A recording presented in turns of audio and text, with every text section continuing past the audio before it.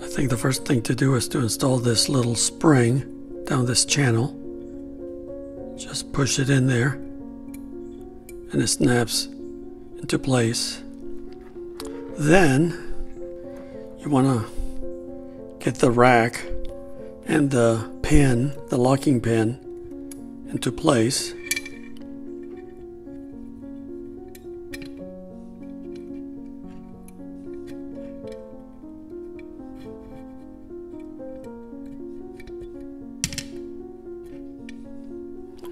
Once that is in place, the next step is to get the new sector gear.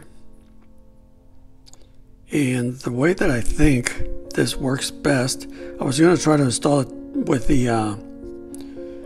a switch, but that is not working very well for me.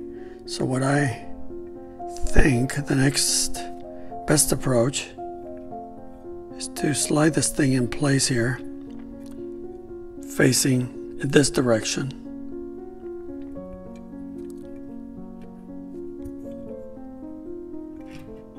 And you want to get it started here. And as you push this one toward the assembly, you want it to slide about halfway up the rack, because this is at an angle, and once you pull here, you can see how it kind of works. And I believe after that is in place, I don't know why this little guy here, this spring is not wanting to stay in place, so I'll address that later. This is all, I am dry fitting this whole thing. I also modified this switch so I can use it just for testing. Next, what you want to do is, once this is in here, the switch here has a channel, and these two tabs, so you want to insert them in there.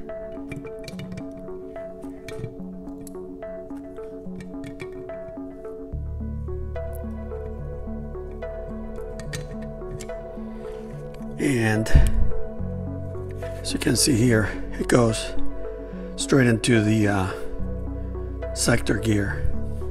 Now, with this in place and with the key in, if you turn it to the start and then it kind of goes back to the run position, this is operational. Then when you close it all the way to remove the key, let me see if I can do this. Flip it around. See, when you turn the key, the locking pin retracts, and when you put it back to lock, it snaps out.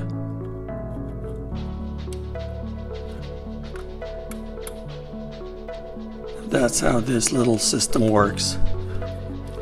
And again, this is just gonna dry fit it in here. I'm gonna lubricate everything after.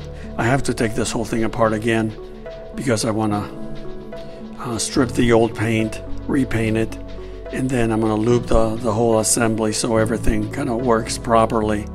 And I want to make sure that that spring is also doing what it's supposed to do. Right now I don't think it is, or at least not doing it very well.